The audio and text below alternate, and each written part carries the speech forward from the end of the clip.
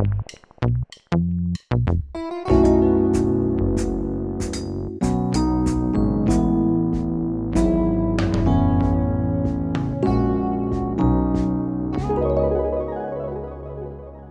there. Thanks so much for joining me today for the latest episode of Impact Real Estate Investing. My guest today is Ommeed Sathé. Ommeed is Vice President of Impact Investments in Prudential Financial's Office of Corporate Social Responsibility. His unit manages a portfolio of $1 billion in impact investments. That's a big number, and it doesn't seem like Ommeed is slowing down. Ommeed grew up in a family who felt public service through work or volunteerism was fundamental, and that has clearly rubbed off. Be sure to go to evepicker.com to find out more about Ommeed on the show notes page for this episode. And be sure to sign up for my newsletter so you can access information about impact real estate investing and get the latest news about the exciting projects on my crowdfunding platform, Small Change.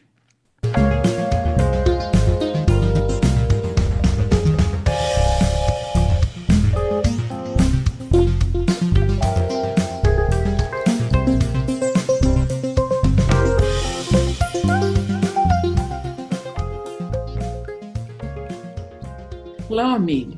Thanks for taking the time to talk to me today. Absolutely, Eve. It's a real pleasure to be with you. Well, that's great. So I wanted to start with your title, Vice President of Impact Investments at Prudential. What does that mean?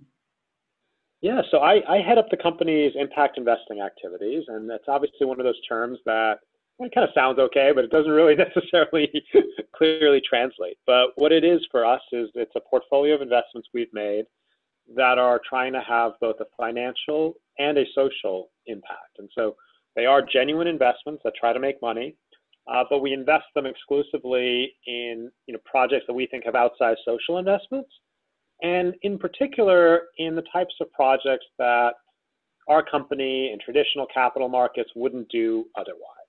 So they're really meant not to be sort of a subset of what the company was doing already, but to be a portfolio to be used to be catalytic and differentiated and to invest in places we wouldn't be investing otherwise and in projects we wouldn't be looking at otherwise.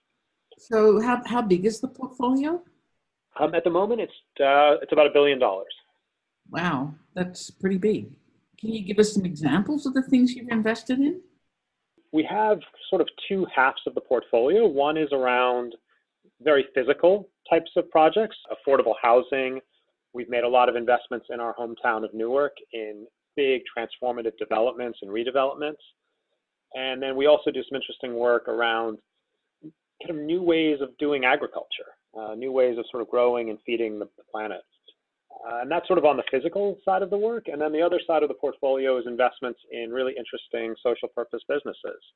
And those have been largely focused on financial inclusion and then on education and how do we reskill and retrain the labor force. That's pretty great.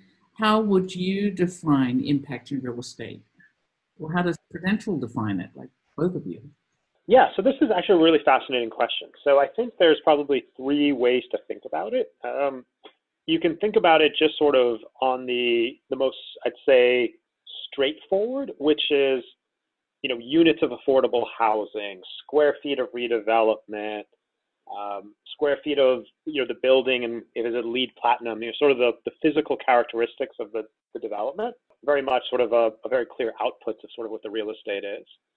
I think the second way to think about it is more at sort of the community level and at the residence level. And so how are residents' lives being impacted in living in certain places? How are services? What's the quality and satisfaction of tenants? So very sort of a consumer impact, as well as then looking at sort of the communities in which this real estate is. So are these places where investment wasn't being made, and after you make these investments, does more investment come in? Are those investments leading to good outcomes, or is it just catalyzing sort of unhealthy gentrification? Those are a couple of dimensions. And then I think the third, and both sort of most qualitative and trickiest maybe to sort of measure, but something that really drives us is this work in any way catalytic? Does it change the trajectory of what a market is going towards? Does it prove that a new way or a new type of housing or a new type of sort of investment strategy that could work and be replicated in other places? So that last one must be more of a hope than a metric that you can measure at the. That's right. It's true that it's definitely more of a hope, but I'll give you some examples maybe of that last one because I think it kind of brings it to life. So, one of the things that we've been looking at, and I think we've done with a great sort of architectural firms, is how do you sort of take lots that have been deemed substandard, often sort of ineligible even for development, and develop really creative structures and housing and building models that can sort of create value on land that is otherwise essentially worthless. And are there ways to sort of replicate that and make that go to other places? Because it's interesting, right? Like, with land getting so expensive and all the prime development sites gone, if you're trying to get more affordable housing into sort of affluent markets, sometimes figuring out really creative design solutions for substandard or non-standard lots is one way to do that. Another thing that we've done sort of that I think has been really catalytic, we worked with some colleagues down in Washington, D.C. They had recently passed a new ordinance that required much higher levels of stormwater retention. And in a lot of our cities, stormwater is actually a sort of surprisingly underappreciated problem. There's an enormous source of pollution, flooding, and so cities are starting to try to grapple with how do they do this better. And so DC passed this ordinance requiring much higher levels of stormwater capture.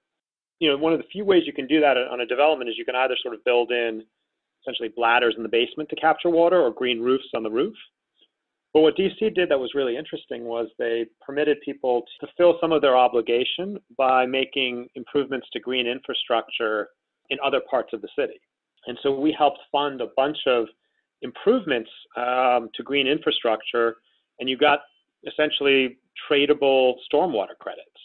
And so this was a version of sort of what people talk about wanting to try to do with carbon by creating tax and trade mechanisms, but done at the local level around a whole novel problem of stormwater. And so that's sort of an example of something that I think we helped build the first green infrastructure products and create the first tradable stormwater credits. And we think that solution is really interesting. And we also think other cities will see that and potentially try to recreate similar solutions. Yeah, that is catalytic. So, when you were talking about unusable lots, I was thinking about an article I read recently about the downsizing of some freeways and the land that might free up for, development use. I think that's a really interesting thesis in this time when we're starting to see autonomous vehicles and a lot of people who don't want to own cars. It's really interesting to think about where land is available, right? I think it is, and it's so strange to me, actually, because there's a sort of funny meme, right, that what will happen when Silicon Valley finally invents a technology that allows us to build a second story.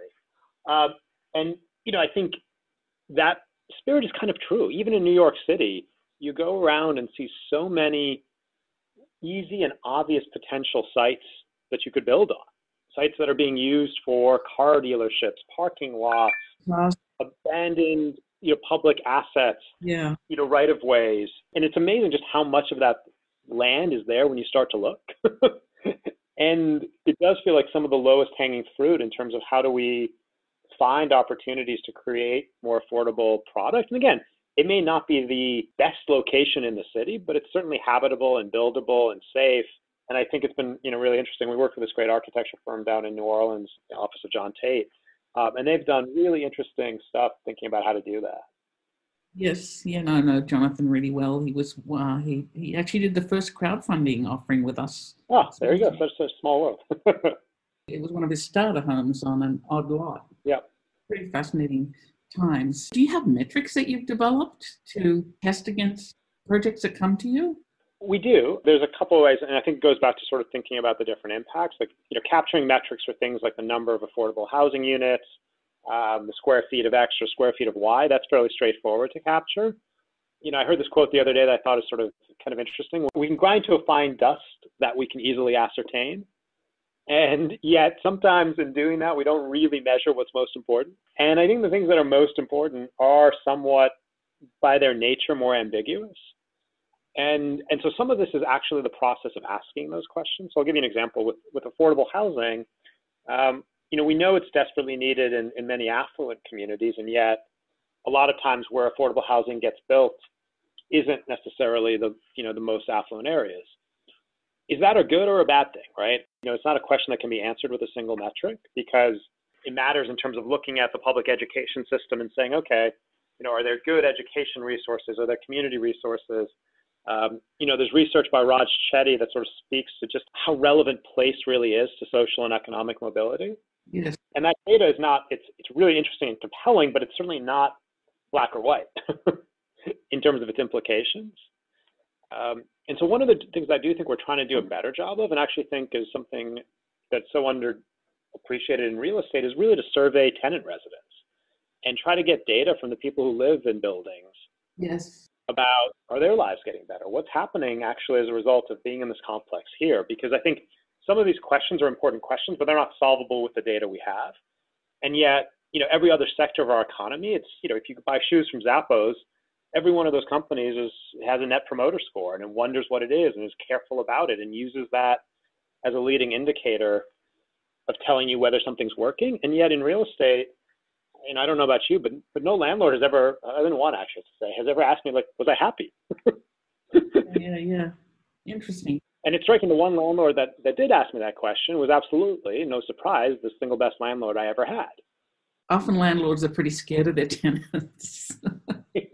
And it's funny, I do think one of the trends we're seeing that I think is a really interesting trend is that, and some of the smartest people I've seen in real estate are really moving in this direction, that so much of real estate development used to be about the physical development of the assets, actually getting the things built and getting it through entitlements and through reviews and all of that.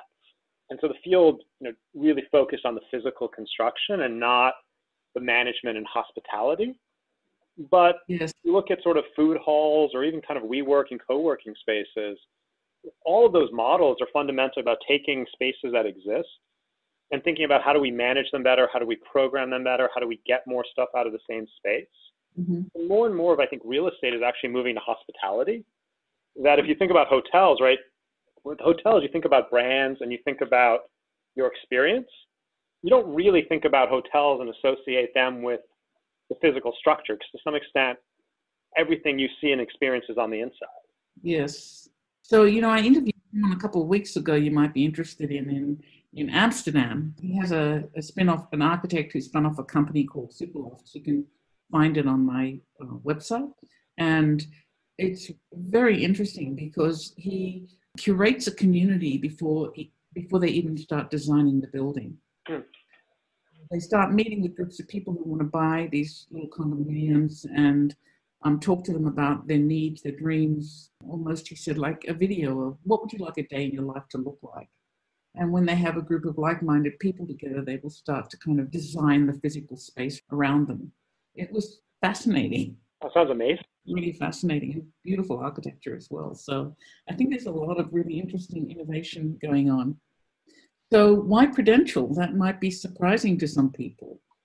It is. I mean, so sometimes surprising to me as well. My connection to Prudential is a couple levels. One, before I joined the company, I was in New Orleans working after Hurricane Katrina. And in that role, I led redevelopment for the New Orleans Redevelopment Authority. And we were tasked with trying to really catalyze neighborhood-based redevelopment in the wake of the storm. And in doing that, in that role, got to work with just about every kind of capital source around the country, philanthropic, government, private sector. And we were trying to coalesce all of that capital around really important, really transformative projects. And Prue was just one of the best people we worked with. And in that experience, it really shaped for me how different the access to capital is by place.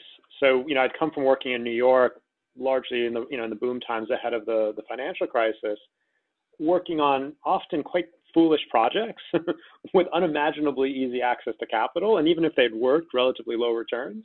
And then going to New Orleans and having really vital projects with great returns, but just in a place where there was almost no capital available. Yes. And seeing how important it was to have sort of, investments and capital that tried to move away from a very limited set of places which have the kind of capital they need for reinvestment. I think a lot of people who are urbanists, and I'm sure this will sort of resonate, they've grown up in New York, San Francisco, DC, Boston.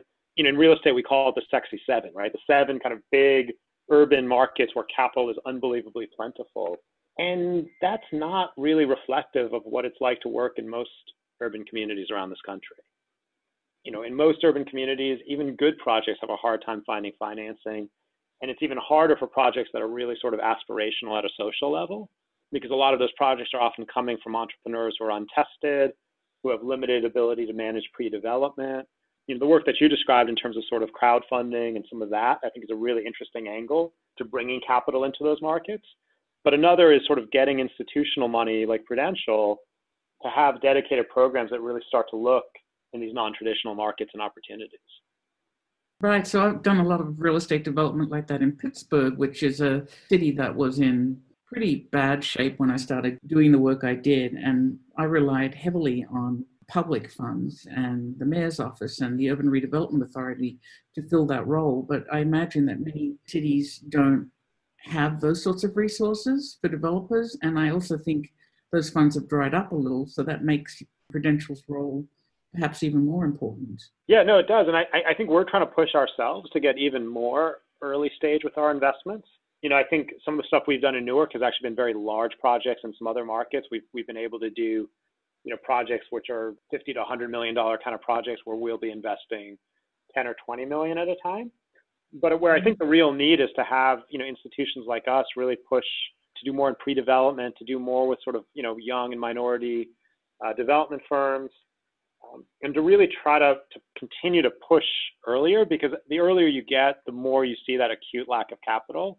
When you really get in the machinery of real estate, you see why and how access to capital is such a profound differentiator. It's not really the project economics that blow things up. What we see is people get stuck in pre-development.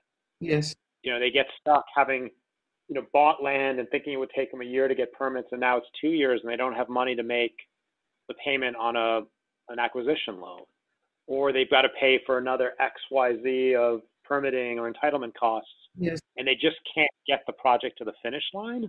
Typically, the most underserved markets are often also the ones that are actually the most difficult to operate in, because they don't have some of the robust public sectors like you even saw in Pittsburgh, right? And so Right. you couple those challenges, and we really do see it as being a pretty acute need to solve. Prudential would actually go in at such an early stage, a pre-development stage. That's pretty unusual. I want to be clear, we haven't done it yet, and I think it's sort of where we want to get to. As we see it, and again, part of this is just the evolution of the real estate market. When we started this program 7 or 8 years ago, I'd say it was really just not a lot of capital flowing in, like take up town like Newark. There was almost no equity capital to support redevelopment, and it really felt like even our financing at the project level was pretty transformative. Fast forward to where we are today, I'd say if you can get a project to being at a closing, even in Newark, there's a lot of sources that'll provide equity capital now, but it's the money to support the pre-development and planning, entitlement, that stage of the work that's really very, very scarce. Because that money is so scarce, it means that the people who do big projects are going to look and be and have a certain set of values and approaches, and people with new ideas and real creativity won't be able to be even having a seat at the table. So $1 billion now, what's the goal for this portfolio? There's a couple of ways you can go, right? Like most people in financial services, you get to $1 billion and then you want to get to 10 billion, and bigger is just better. Actually, I think given sort of our mandate to be catalytic and creative, we're trying to actually push to some extent to the opposite. So not to necessarily get the portfolio bigger, but actually try to push earlier down the risk spectrum. Okay. And really push ourselves to be more catalytic and more transformative and more creative rather than build to be bigger. Because I actually think, and this has sort of been my experience, once something gets bigger, it actually gets more vanilla, more predictable. And usually if it makes sense, there'll be lots of people who'll be willing to invest. Got it. Okay. That's really fascinating. What percentage of the total Prudential portfolio is the impact portfolio? Good question. I'd say, there's two ways to think about that, right? So when you're an insurance company, you have a tremendous amount of assets, but somewhere in the neighborhood for Prudential, like, $500 billion of assets, let's say. But that's not really a very accurate measure, because the way insurance companies are regulated, 95% of what they do has to be in very safe, predictable bonds and rated kind of loans. And so the portfolio we manage is essentially 5% of the company's risk appetite. Okay. So I know a little bit about the work in Newark through Jonathan Tate. I'd love to hear a little bit more about that. I think what you're doing there is tackling quite a big problem and quite a big project by the sounds of it. Yes. So Prudential's been headquartered here in Newark for the better part of 140 years. And obviously the city of Newark has gone through many sort of evolutions during that time. I think what's interesting, right, is that you can sort of contrast what we're doing now with maybe what people did 30 or 40 years ago. There was obviously a fairly disruptive and difficult period of urban unrest and sort of the riots. And a lot of people fled the city, a lot of companies left the city, and there was sort of a cycle of disinvestment for many, many years. We've done this really interesting research. Actually, Newark pre the civil unrest had more urban renewal than anywhere in the country. And you can watch these videos, and they are just heart-wrenching because they're helicopter shots of the city, and it looks like Berlin after World War II, and yet the voiceover on the video is so proud of what they've done. Oh. The stat literally, there's been more urban renewal per person in Newark than anywhere else in the country.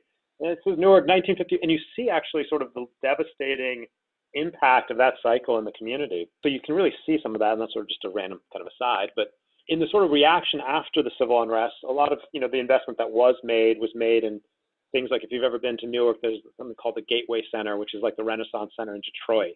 Towers, sky bridges, connected to transit, kind of fortress-style orientation to the urban environment. Instead of doing that, what we decided to try to do sort of in this most recent cycle, and look, Pru had a role in building those gateway complexes in the 70s, and so this is by no means, a story that doesn't sort of involve us.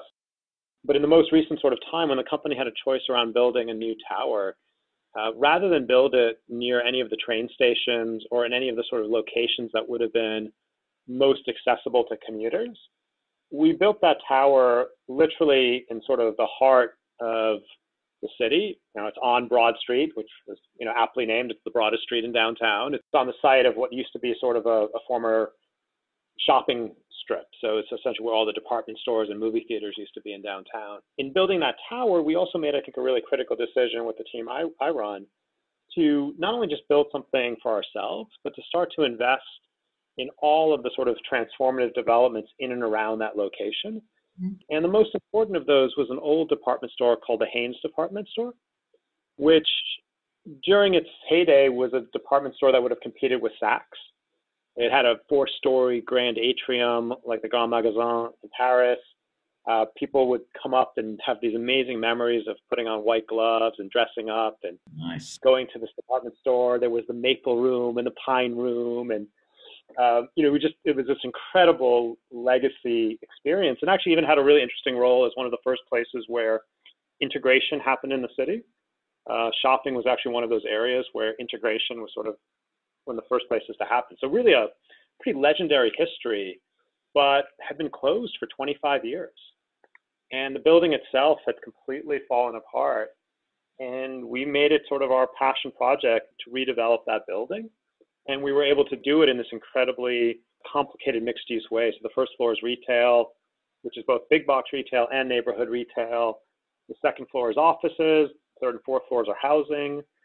40% of the housing was set aside for affordable housing. The retail mix is everything from fintech companies and co-working to really cutting-edge nonprofits. And then maybe the sort of cherry that made it both the most difficult project I've ever worked on, but also the best, was Rutgers University brought in all of their arts and design program into that building and did it in this way that I think is really unprecedented, where, first of all, there's no separate entrance for the university. The public can go into those spaces. But even intermixed in the Rutgers space are private galleries and a rotating space right in the front of their space for, kind of community serving arts nonprofits to essentially have like 6-month displays where they can come in and sort of gain visibility and access to resources. And so it's been a real labor of love. And then physically, that building plus the Prudential Tower plus Military Park plus some other things we were doing started to re-knit together parts of the downtown. So we followed that up with another, half a dozen investments that I think are sort of all again, trying to sort of replicate that playbook of mixed income, mixed use development with a mix of both sort of national needed amenities and community serving retail, and office tenants that both sort of try to draw exciting new things, but also, cater to some of our legacy businesses. Yeah, so a common theme I'm hearing from a lot of people now is that part of the process of keeping a community whole is to provide space, a community hub, space in some way or another for a community to feel that it belongs while improvements are going on around them. Does that make sense? Yeah, absolutely. One of the things that we have in that building is we sort of restored this grand atrium, and the grand atrium is actually sort of open to the public year round. And so it becomes this place where you see people, especially in the winter here, right? Like it serves almost like the function of a town commons, and we sort of made it kind of connect both sides of the building. And so this is really kind of interesting passageway. It sounds lovely. I'd love to see it. Perhaps this question is redundant, but I'm going to ask it anyway. Do you think socially responsible real estate is necessary in today's development landscape? I do, and it's got a place to play at a lot of different levels. So I think if you look at sort of the institutional level, I think there have been some interesting things where people are starting to sort of demand that portfolios be LEED certified and have certain environmental obligations. And I think that's something that's sort of very both important and doable at the very sort of macro level for real estate. But then I also think with what we're facing as a country, between the challenges around affordable housing, just radical inequity, and then honestly, we haven't built a lot of housing in this current boom. It's one of the most sort of striking things that's happened is that we haven't built enough housing, we haven't created enough units, and that's driving up the price for everyone. And I do think we need capital to be creative and thoughtful about how do you get more going on in places where it's not, and get it to a density and a scale that actually starts to bend the cost curve. Yes. One of the things that, we get asked a lot is sort of, this gentrification question. Yeah, that's a big one. And again, I think that question is so much shaped by people's experience in cities like DC, Boston, New York, cities that are going through these incredible economic booms, but have also hardly permitted any housing. If you look at New York City, I think last year permitted as much housing as Jersey City. It's one city of 8 million people, another 300,000 during, year 10 of an economic boom. And so, historically, when we've had economic booms, we've been able to produce a lot of housing. And the thing that's really striking right now, we're just not doing that as a country. And so what's happening is because there's no real housing production, and because we've really reduced, for reasons that no one really quite fully understands, geographic mobility, so people aren't moving like they used to, the jobs that are being created and the wealth that's being created in certain places, in many cases, is all being swallowed back up by people's rent. Interesting. The cost of living. And so, I think we are really, as a society, not doing what we need to do in terms of connecting people to economic growth. Do you have any ideas about that? I talked to an architect in Australia who's kind of plugging away building affordable, sustainable buildings and making sure that the first buyers are cities serving civil servants who need to be close in. People are attacking it from every angle. There's no silver bullet here. I do think one of the things that we have to rethink from a design perspective is density. You go to a city like Vancouver, I think there's really different ways in which density can be expressed at the street level. Yeah. And people's experience, people are very poor at actually gauging how dense something is. Yeah.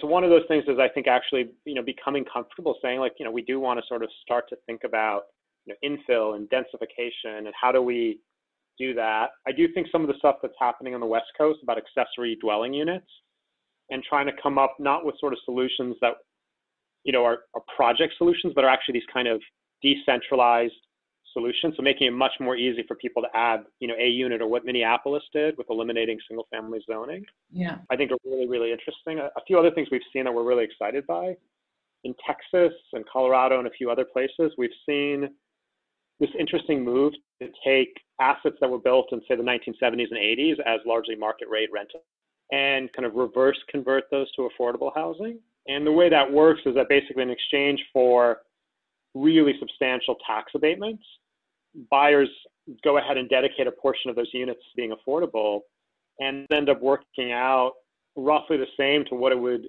be if they bought those buildings and invested lots into aesthetic renovations and tried to remarket them as luxury.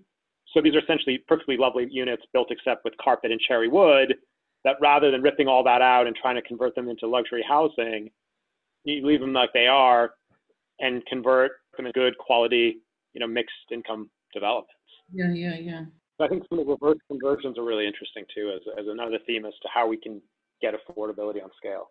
In Melbourne, Australia, years ago, I was really fascinated. There was the zoning department implemented densification along major roads where there was infrastructure. It's actually a really sprawly city. And so what they permitted was much higher density buildings, housing along roads that had bus and train and tram.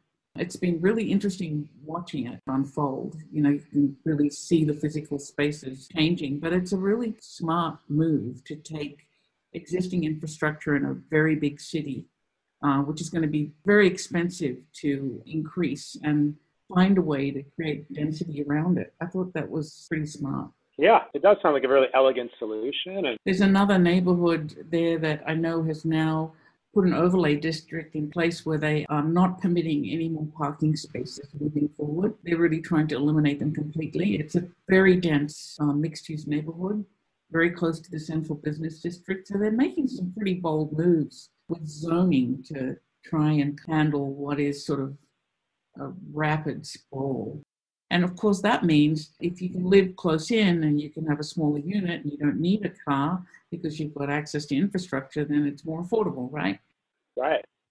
It's interesting, that question sort of required parking. Most of the development we've done has either had, minimal or no parking associated with it, because the zoning codes here were permissive. And it's a real driver of, as you said, you can create more units, you can reduce the cost. Parking minimums are, I think, a hidden and really destructive part of many zoning codes. They've been very destructive, not just for the housing, but even when you think about retail strip malls with seams of parking in front of them, which are really all about parking minimums. Yeah.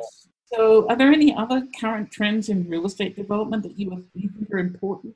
We've talked about a lot, and it's not so much a real estate trend, but this decline in human mobility and our declining mobility rates, I think, is just one of those fascinating social trends that I think has implications for place and how we do things that I don't think that we fully quite grappled with. I do also think that, we're entering an increasingly dark age for retail.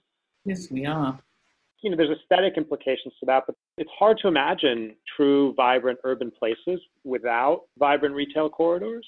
And so trying to figure out sort of what else can we do on ground floors. We see this problem in Newark. Almost every square foot of retail we've had has had to be filled by food and beverage use.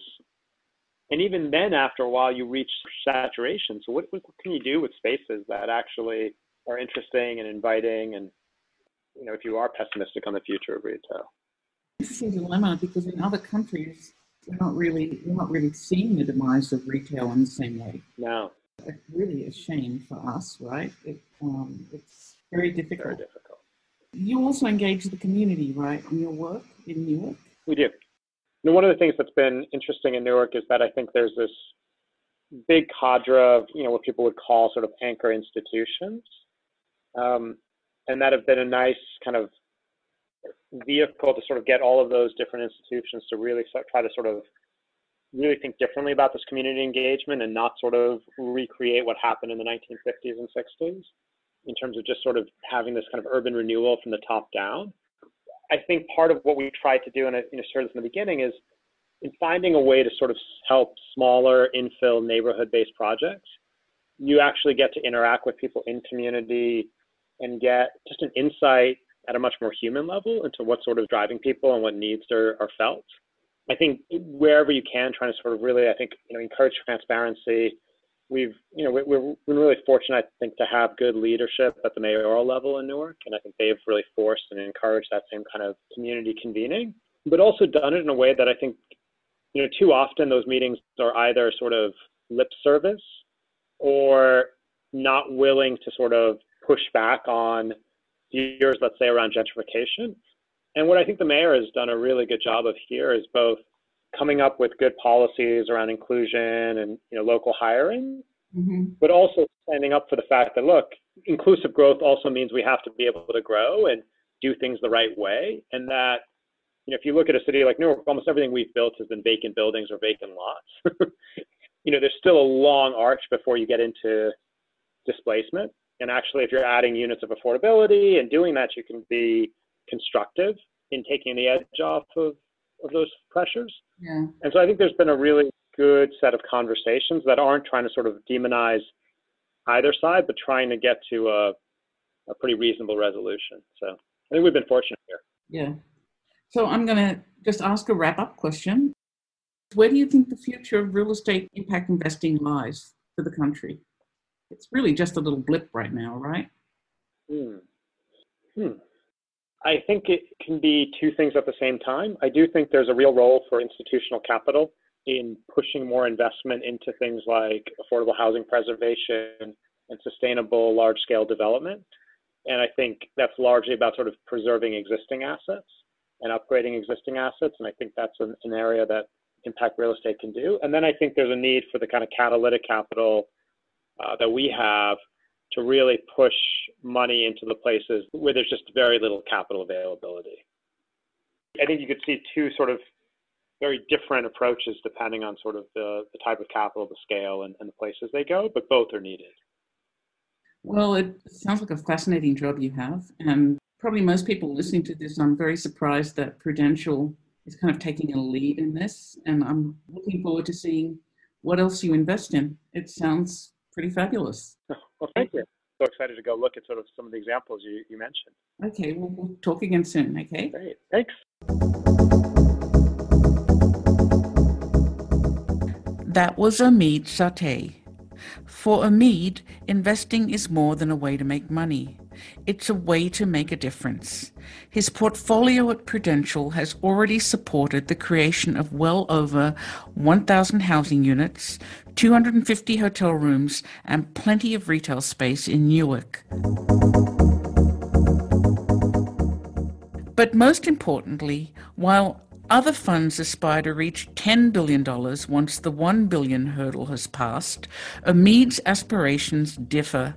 Rather than go bigger, he'd like to go riskier, with untested developers and untested ideas in untested neighborhoods.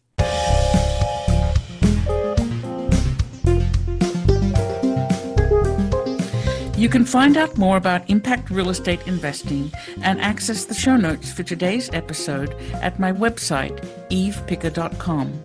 While you're there, sign up for my newsletter to find out more about how to make money in real estate while building better cities. Thank you so much for spending your time with me today, and thank you, Ommeed, for sharing your thoughts with me. We'll talk again soon, but for now, this is Eve Picker signing off to go make some change.